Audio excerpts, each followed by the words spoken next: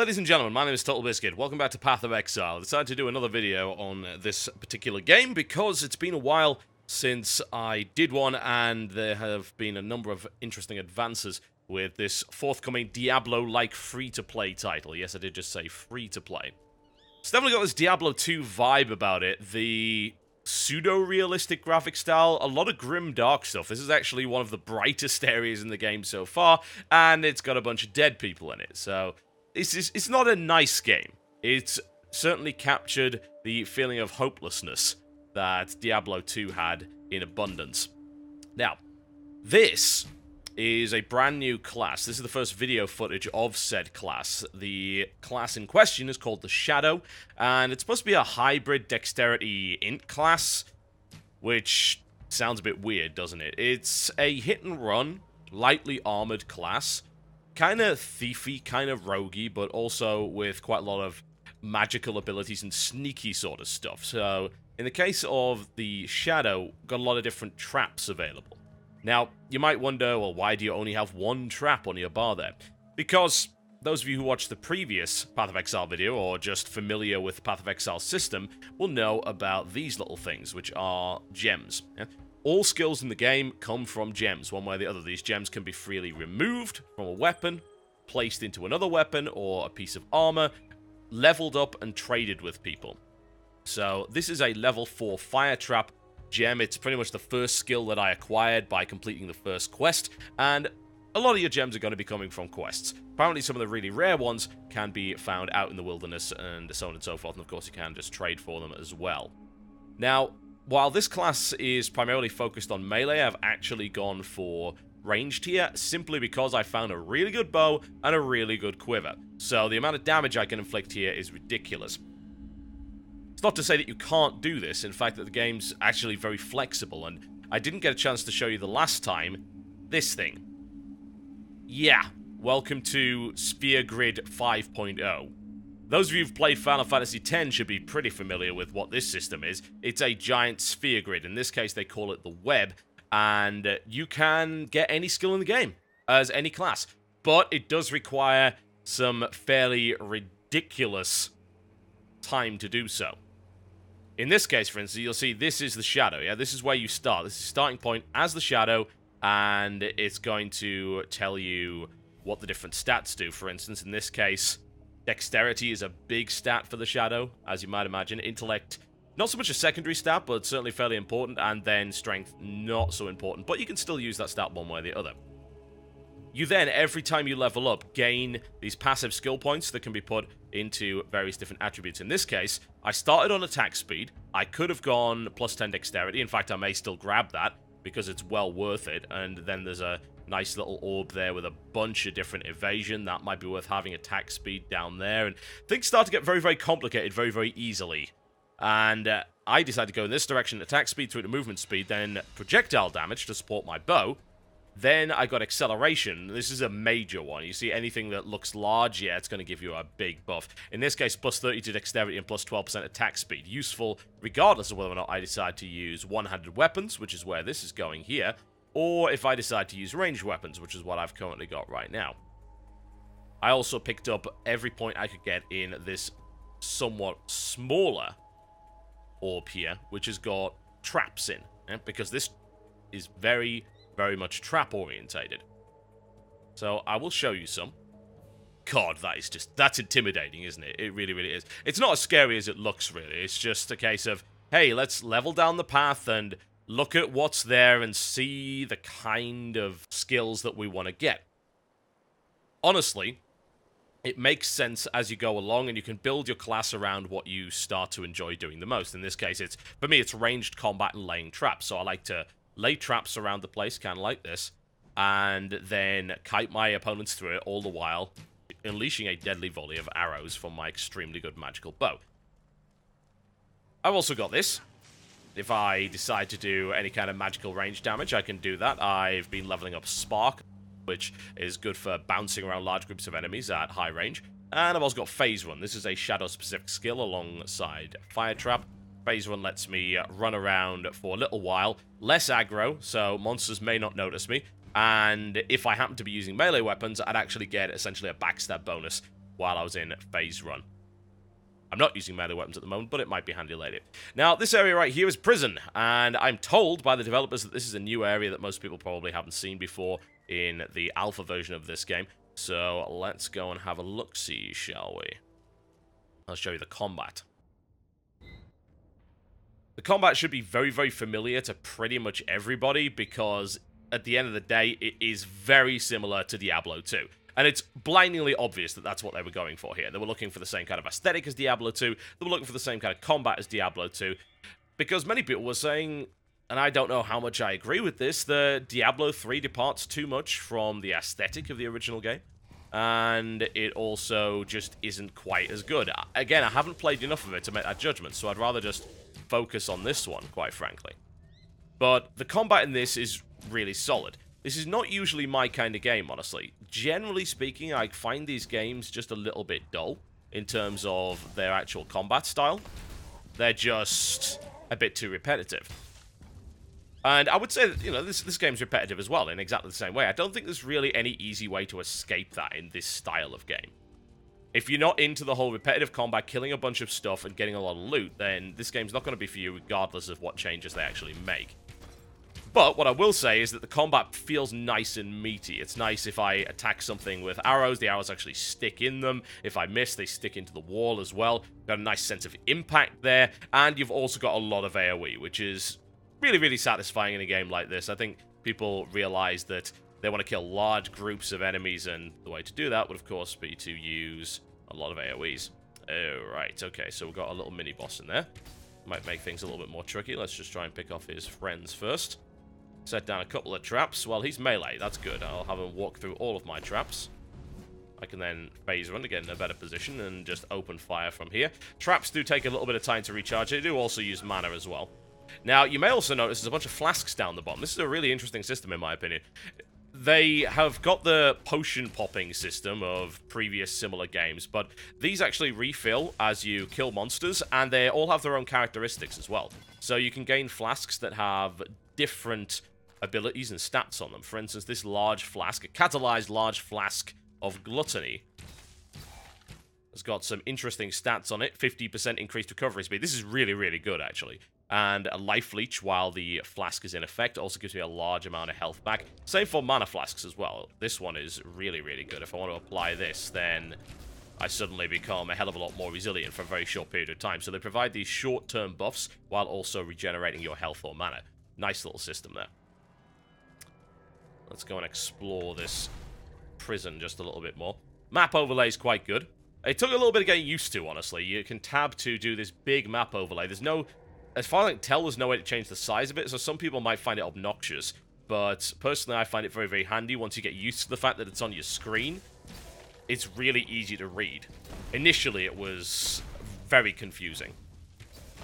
But it didn't take me too long to figure it out. I'm level 9 at the moment. This took me 2.5 hours of play, really, to get to. And this is also the level that they recommended just to check out this kind of area. And what I'm seeing so far of the Shadow is quite nice, honestly. I don't think I really have the full potential of it because I've decided to go down a kind of ranged path. It's not impossible to play it ranged, though, actually, at all, because of the emphasis on traps. You just have to get enough trap gems to make it worthwhile. Problem is I don't really have enough trap gems. I've just got the fire trap at the moment. We're going to switch most likely to another character shortly to show you a more melee-orientated Shadow, which has got a few different nice abilities, the more kind of assassin-style, roguey kind of thing that you are perhaps used to. The game is, at this stage, looking really polished and really promising. I know when I first saw it, I found the graphic style to be kind of ugly, but as I've gone along with it, I've come to realize that it really is this very grim, dark kind of style with a nice bit of Diablo 2 thrown in there for good measure. In fact, an awful lot of Diablo 2. Like, if Diablo 2 was made today with exactly the same graphic style, it would probably look like this. Most likely pop back to town momentarily to sell some stuff. Selling, that's something interesting, because that wasn't actually in the alpha that I showed you.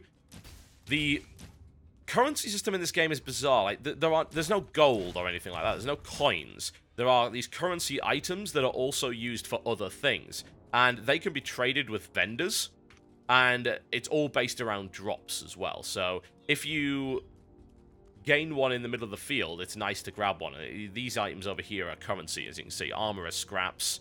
These can also be used to improve the quality of an armor. You see, they actually have inherent value. That's the curious thing about it. Gold only has value because it can be used to buy stuff in other games. This has value because it actually does something, which certainly in the early game is a bit confusing because you're like, oh, well, I don't want to sell this, or I don't want to buy that because I need Scrolls of Wisdom to actually identify items. So they've set this currency standard based on these items that do have a use. It's interesting. I don't know how well it's going to work, honestly, but it's intriguing that they've decided to move away from the gold model, and a large majority of the reason for that, I have to imagine, is gold farming.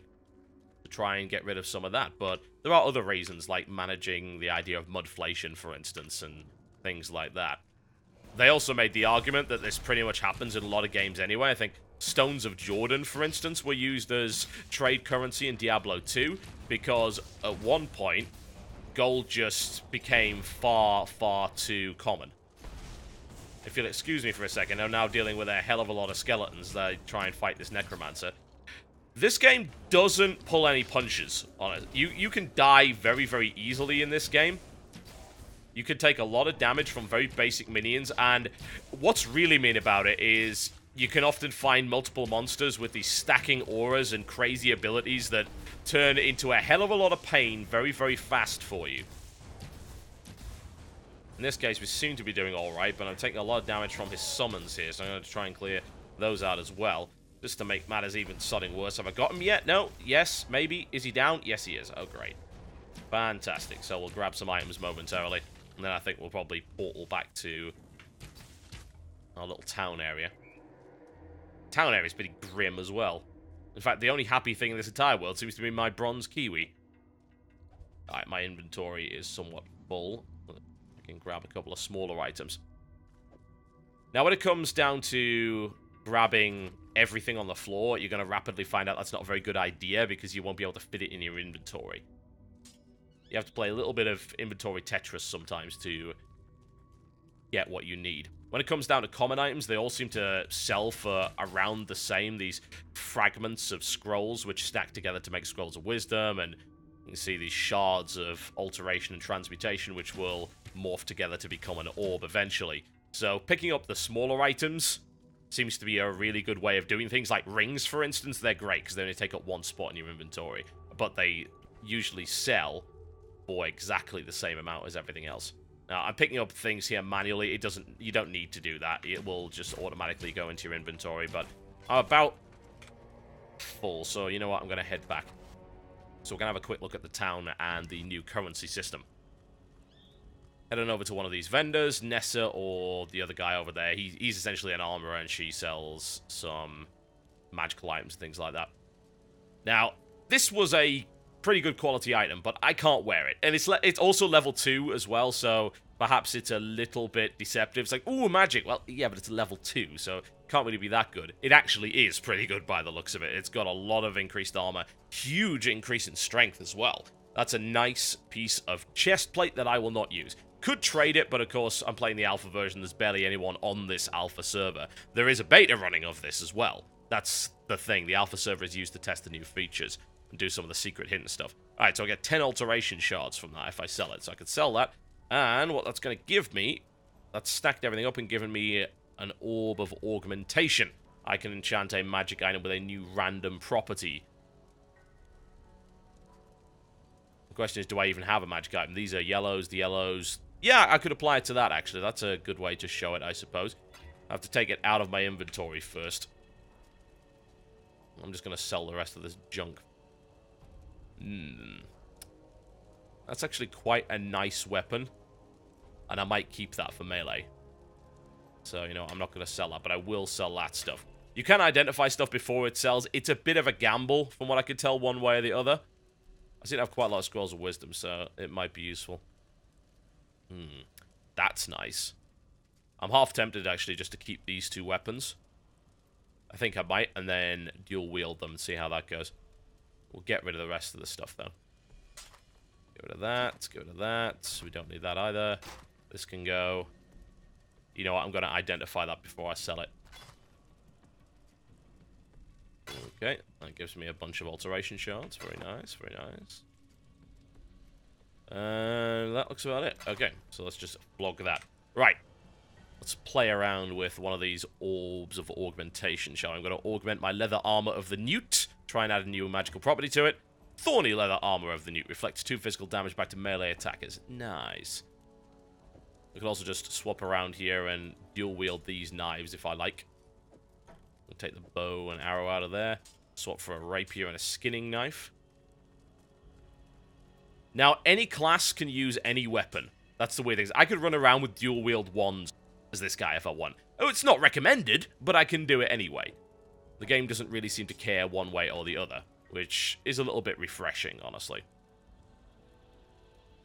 I think we might end up using that, and I'm going to remove that bow for a second. Take this out, put it in there, swap it back in. Of course, this can go out of the way. I'll keep hold of it for the time being. And then we'll just do a little bit of melee, so I should be able to portal right back in there. Alright, cool. So I'm now doing melee attacks, which will be useful with Phase Run. Now I'm going to show you the other version of the Shadow momentarily, just to show you a couple of different skills that you can gain access to with this, because I currently don't really have a lot of melee-orientated skills. So it's not as ideal to actually show this off in this state.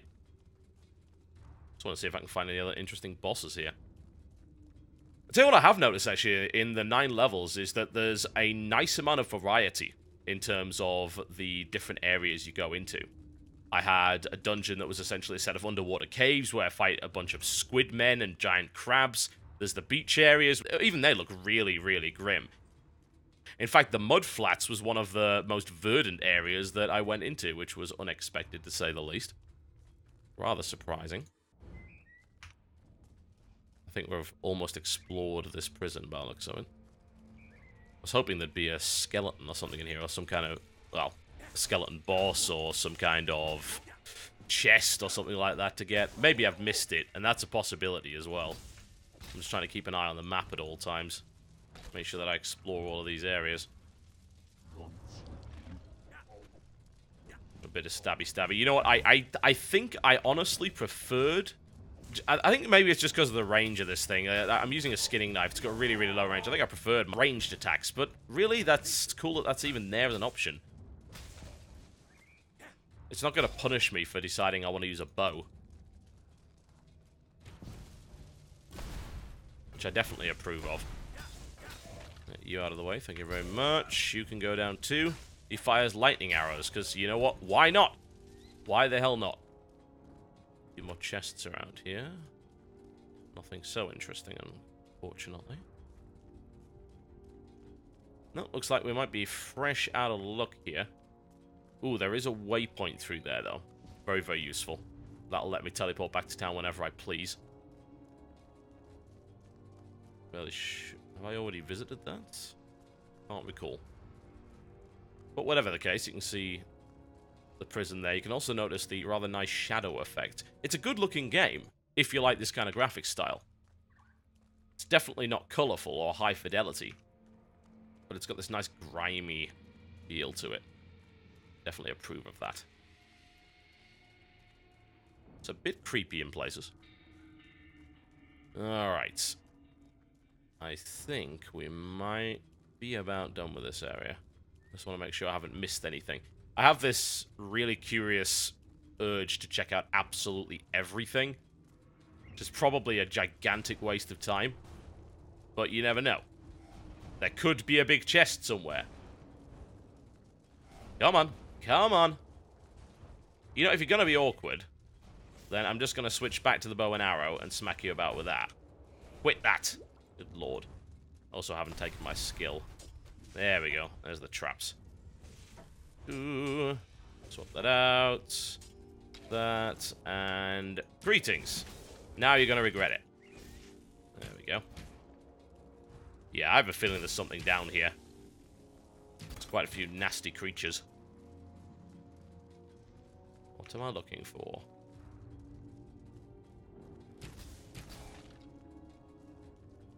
The map does sometimes get even now just a little bit confusing, but these little yellow areas here tend to indicate some kind of gateway.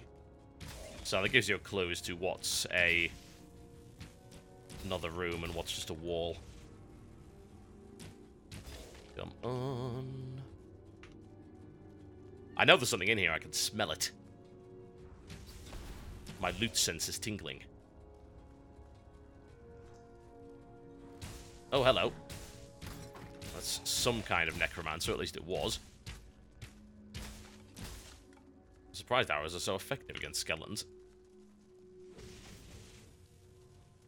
Come on, where are you? Where is the big loot monster? I bet there's one in here somewhere. I'm going to be very disappointed if I go through all of this and I don't find a big loot monster. That will be highly upsetting. By the looks of it, there might even be another level to this dungeon. Who knows? All I know is I'm finding a hell of a lot of enemies. And it's bloody dark in here. Thank you.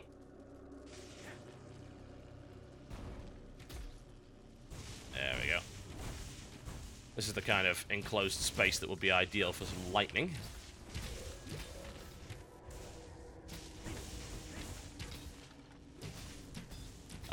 That's a swift one, right. So, that one was imbued with an additional magical property. Usually what I find is if you run into a lot of those guys, then you're getting close to a boss. Let's see what we can find. To you down. Thank you very much. I'm taking quite a lot of damage in here. As I said, the game doesn't muck around. It's hard from the start. And this is only on normal difficulty. There are, of course, 2 more difficulty levels after this. Those wondering if there's hardcore, yes there is. There's essentially a hardcore league. Oh, hello. There you go, there's an evil skeleton dude. There's a hardcore league. When you die in a hardcore league, your character doesn't get deleted, but it gets moved out of the hardcore league, and you can't move back in, so... I guess that's an interesting compromise. War-style weapon. That was just a little mini-boss. I wonder if there's anything more interesting in here. I don't believe I've got a quest to go in here yet, but again, this is alpha content. There may not even be quests for this area yet, because it's very, very recent to go in. Usually the quests just seem to involve kill a boss monster, one way or the other. There doesn't seem to be a lot of variety in that regard. Although, sometimes you just run into a quest when you're in an area. It's like, alright, you better do this then. Like, okay, no problem. And then go back to town and get given a skill gem or whatever. Alright, so this is a melee-orientated shadow. I have Bear Trap and Fire Trap, Ice Spear and Dual Strike. I'll have a look at his gear. Not bad. Using double claws by the looks of it. We also have a look at his skill set to see what they've decided to spec him into.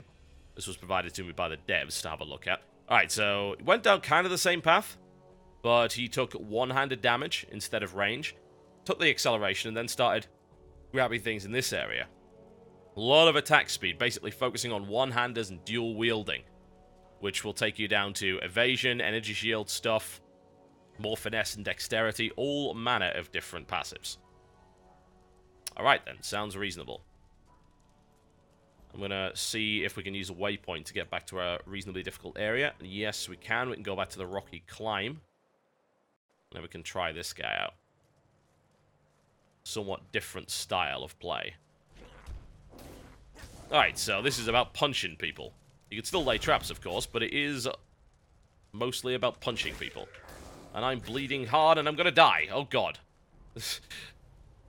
Yeah, these guys don't muck about. Not at all.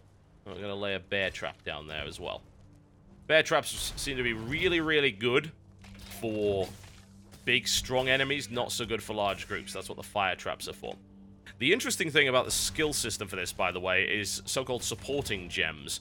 Now, I don't think I have any supporting gems. I think you get those much, much later on in the game. But the idea of supporting gems is you can link gems together. You see there's actually a link there.